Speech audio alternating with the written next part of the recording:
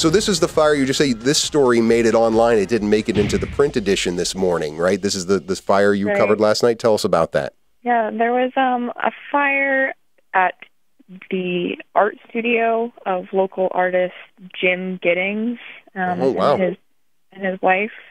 They have this little structure, like kind of near their house, that has collected about 100 of his paintings over 40 years or so, and it was completely destroyed. When I talked to him last night, and I talked to Mike Bukasi, the fire chief, they didn't know for sure the cause of things, but it was looking pretty likely that it was a propane tank that exploded. That's actually what Jim heard from his house. He heard like a boom, an explosion noise, and he went up and saw it was completely in flames.